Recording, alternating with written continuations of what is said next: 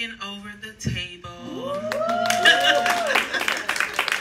So we know that as believers, we go through many transitions in life where we have to deal with things like self-esteem and understanding who we are and finding our place in life.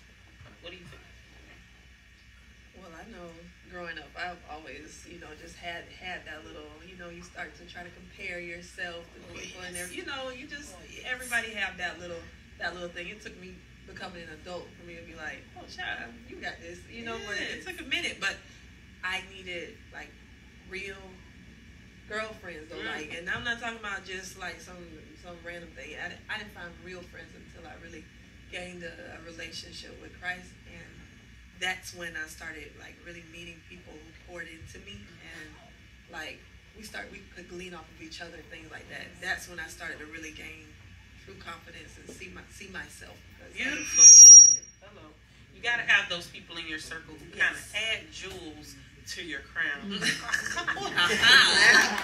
Speaking of royalty and crowns, we have a special treat today. We have the reigning Miss Florida Plus, Alyssa Gibbs, that is going to be joining us at the table. Give her a hand, please.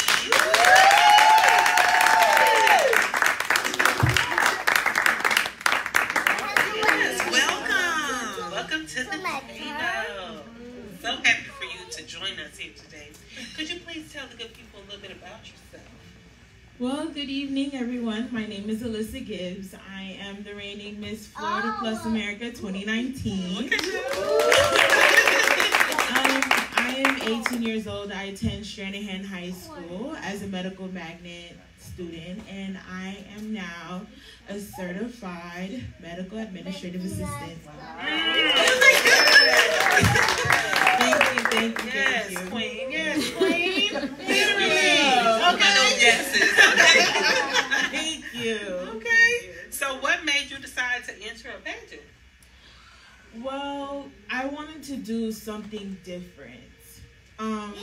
Other than pageantry, I am a plus size professional model.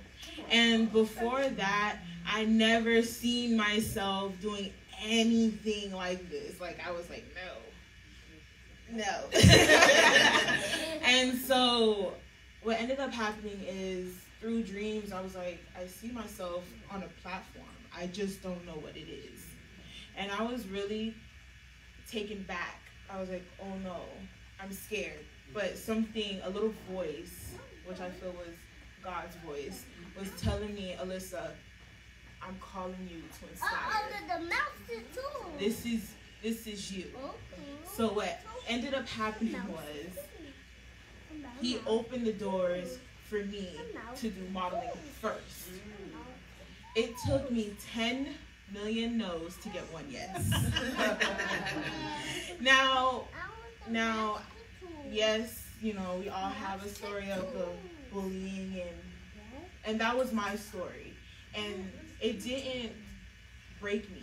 It built me to where I wanted to be now, and for where I want to go in the future. So, that was the first pageant I did, was a modeling pageant, competition, and I didn't win. It was a very sad moment for me, but I was like, you know what, this is not the end. This is just the beginning. So let me go back. Did it again, still got a no. But there were people out in the audience that were like, oh my God, you are such an inspiration.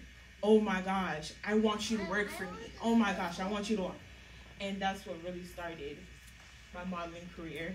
Now, I have a question. Now, with these no's, did it ever start to make you, because you're still young, but right. Did it ever take a hit to your self-esteem or anything like that, or have you always just been this confident? It did hit me with my self-esteem. It did, but I didn't let it break me, because all I had to do is I just told myself it's okay. Because again, it takes 10 no's to get one yes. So where would you say the inspiration for your confidence is? Like, where do you get that confidence from? From other people. People like who? People like myself who other people have the perception of, oh yeah, she's got everything. She's got it all. No, I don't. I don't. And I feel like I find inspiration through other people because they, even though I inspire them, they inspire me.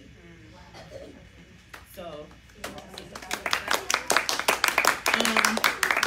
my platform is Ladies of Poise, which I started in my high school, where I inspire young girls to go out and inspire other people. Through acts of kindness, through, how do they inspire others? I mean, we sit down, we have conversations about what's going on in school, we empower each other, and I empower them to be their better selves. I do workshop with them, and then they go out, gather more people, and they inspire those people. Awesome. Yeah.